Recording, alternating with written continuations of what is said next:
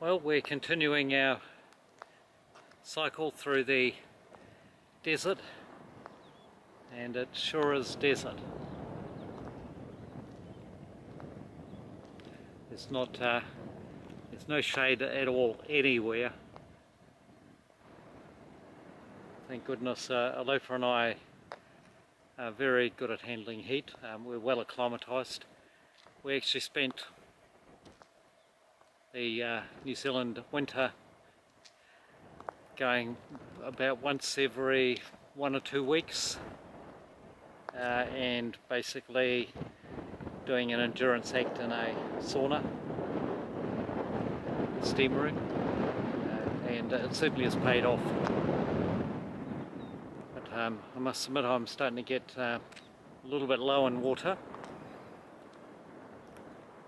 We've got a bit of a tailwind now, pushing us towards our destination. I don't know how far we've got to go, but we've still got a wee way to go. It's pretty spectacular out here, but I must admit the highway, or the cycleway, just goes on forever and ever and ever.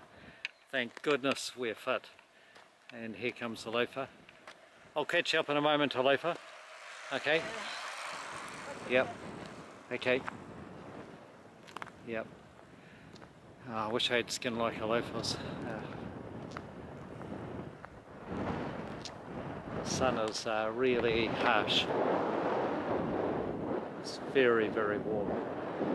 But when I say harsh, actually, it's blistering hot. But it hasn't got the same burning ultraviolet that we have in New Zealand. Thank goodness.